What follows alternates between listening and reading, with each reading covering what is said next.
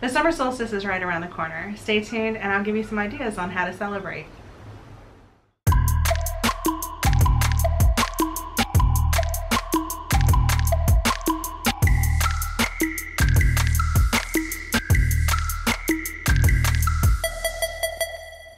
Hi everybody, welcome back to another video by Pan Society. I'm Cherie, and as you know, the summer solstice is right around the corner, so I wanted to talk about some ways that we can celebrate and observe it, dealing with the altar and the foods that we eat that day. So let's start off with the altar. If you choose to keep an altar, you want to kind of go with the theme sort of, and that being the colors of sun, the heat, what makes you think of summer, like reds, oranges, yellows, things in that family. Don't feel committed to stay within that box, but go with what you're feeling, what makes you think of summer and the celebration of the season and the fact that this is the longest day of the year. For me, my altar will have sunflowers, because what better flower screams summer than the sunflower. I'm also going to include some peppers and chilies from the garden because of heat, and also the bell pepper, the colors, the reds and the oranges and the yellows that they come in.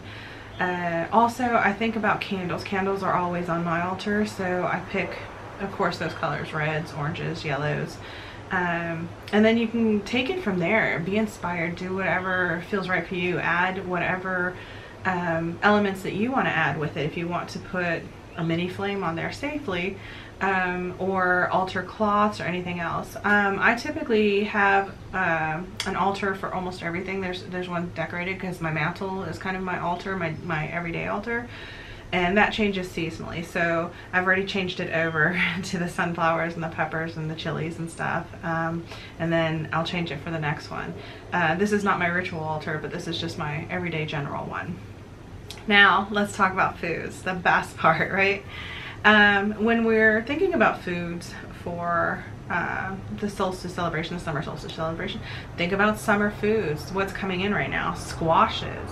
Think about the colors as well. So these are things like squashes, watermelons, the insides are beautiful reds.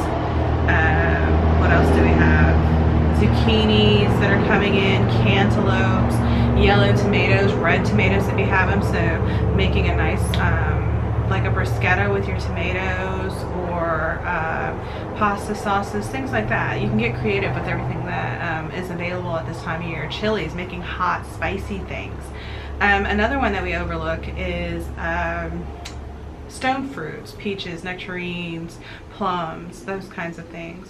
And in fact, I'm going to include a recipe or two and list them down below for things for you to try, because we actually went with nectarines, a nectarine salsa over pork, and we actually had corn. So corn's another big one, I almost forgot.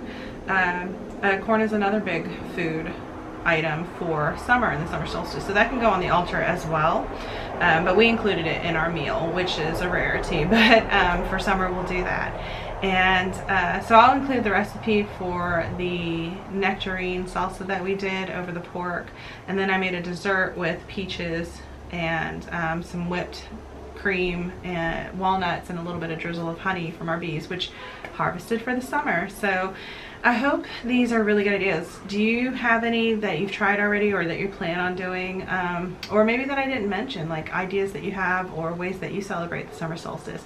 Comment down below and let us know.